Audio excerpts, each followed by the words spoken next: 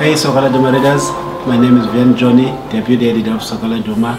It's that time of the week where we take one letter from the paper and then share it with you.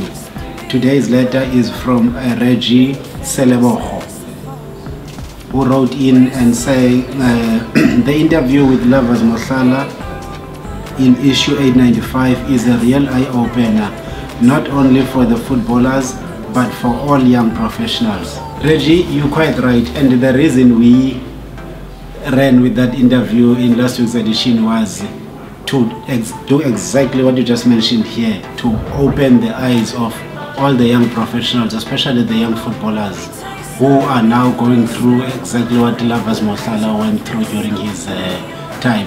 When you have the world at your feet, it's easy to go off the rails. It's commendable for Lovers to open up and be honest and not blame anyone about his bad choices and decisions, but owing up to them and realizing that he still has a role to play in ensuring that the current players don't go through or don't commit the same mistakes that he made.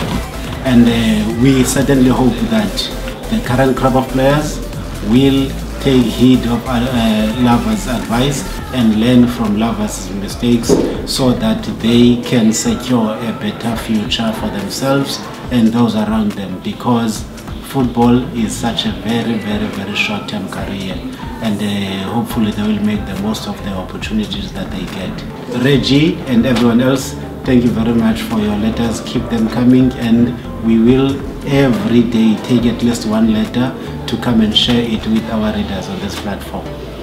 Thanks for the support. Cheers. We taste sunny. We taste sunny. We taste sunny. We smell blood. Raise your